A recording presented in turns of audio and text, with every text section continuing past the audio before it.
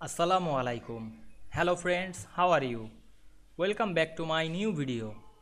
In this video, I am going to show you how to insert different logo on different pages in Microsoft Word. Let's get started. At first, we have to open a Word document. Then we want to insert different logo on the different page. Firstly, insert some page. Press Ctrl Enter on our keyboard. Then go back the first page and go to Insert menu. Then go to Layout menu and click Breaks drop down menu. Then choose Continuous. Then go back the Insert menu and click Header option. Then choose Normal header.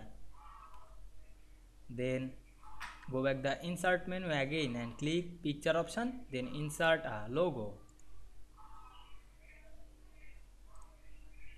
Then go to the another page. Then click Link to Previous.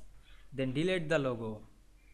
Then go to the Insert menu and click Picture option. Then choose another logo. Then resize the logo. Go to the Picture Format menu and click Wrap Text option. Then choose In Front of Text. Then go to the Header and Footer option. Then choose Close Header and Footer. Now we can see here we insert different logo on the different page very easily. I hope you enjoyed the video. Please like, comment, share and subscribe my channel. Thanks for watching.